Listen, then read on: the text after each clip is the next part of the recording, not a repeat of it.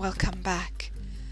In this video what I'm going to demonstrate is how to create the stitch line. There are a couple of ways that we can do that, but I feel that creating a stitch line using the brushes is a much nicer option. It has a much better finish. I'll just show you how the brush symbol looks. There it is. We've got a little pot of brushes. I'm expanding that panel, and what you see are the standard brushes available, and then this brush at the bottom is the brush that I've created. I'll start off just by showing you the simpler way of doing this. I've already prepared two lines. In line 1, I'm going to go into my stroke panel. If the view of your stroke panel just looks like that, what you'll need to do is show options, and here you will see there's an option to have a dashed line. The default will be 12 points dash. I'm going to change that to 2 points and a 1 point gap. And if I zoom in, you will see that the stitching looks quite square. I'll select that again and put a round cap on that, and now it begins to have a little bit more character in it.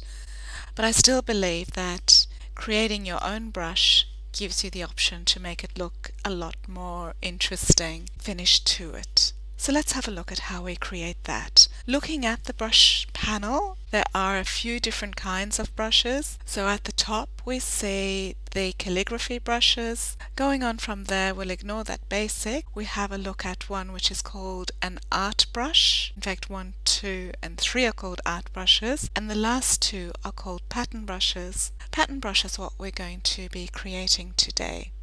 When I create brush strokes, I really like to keep it as close as possible to the finished size that the brush will be on the actual drawing. Usually this is within around about 2 millimeters. I also like to use the line segment tool to do straight lines. It's much easier because I can choose the size of the line as well. So if I click once onto the line segment and once onto my work area, here I can make my line the size I want it to be. I'd like this line to be 1.5 millimeters, and I'll leave the angle at 0 and go OK. What you'll see is that the line comes up with just a stroke and no fill. If there happens to be a fill in that line, make absolutely sure that you remove this. Because I've done everything initially where I made that 1 point, I put a round cap on that.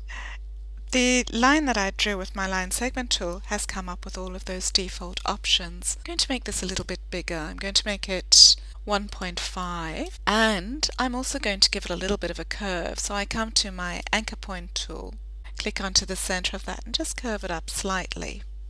Back to selection, and I'm ready to go ahead. With a new brush I can go about doing this in a few different ways. Easiest way to start a new brush is to come into the drop down menu, go to new brush, and here we have an option of the different brushes, so calligraphic, scatter, art, bristle and pattern. So I'm using pattern brush. OK. The brush that I've just created and selected will always come up in what is called the side tile. We have an outer corner, a side tile and an inner corner. I'm going to name it One Needle Pattern Brush. I'm going to leave the scale as fixed, and I'm going to change the spacing to 10%. I'm going to also change my corner tile to auto-centered, and the last thing that I'm going to change is the colorization method to tints. And here I'm going to go OK, and you'll see that it's just put that in there. You'll remember that I did all my stitching in the same color.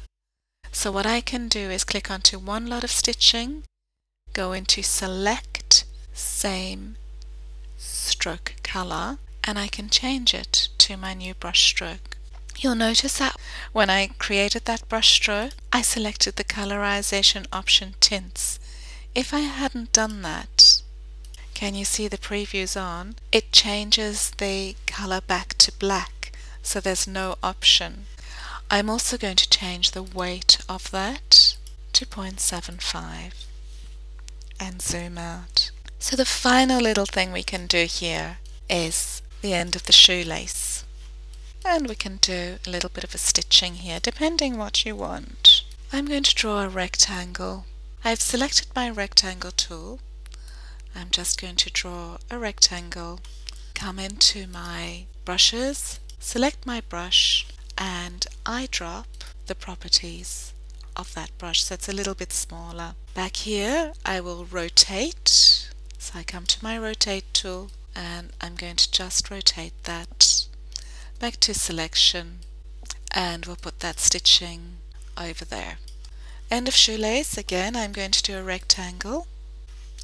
I'll eyedrop the properties of the shoelace, and here I've gone back to my selection tool. You'll see all the little corner widgets coming up. I'm going to just drag those in, and with my direct selection tool, make it a little shorter. Coming over here now, if you want to rotate something from a particular point, so if I just rest end of my shoelace there, I come to my rotate. You see how the fulcrum's in the middle there? If I click once on the edge, I move the fulcrum up, and then I can change that back to selection. The next video we will go on and do the full sole of the shoe and put the colours in. Thanks for watching.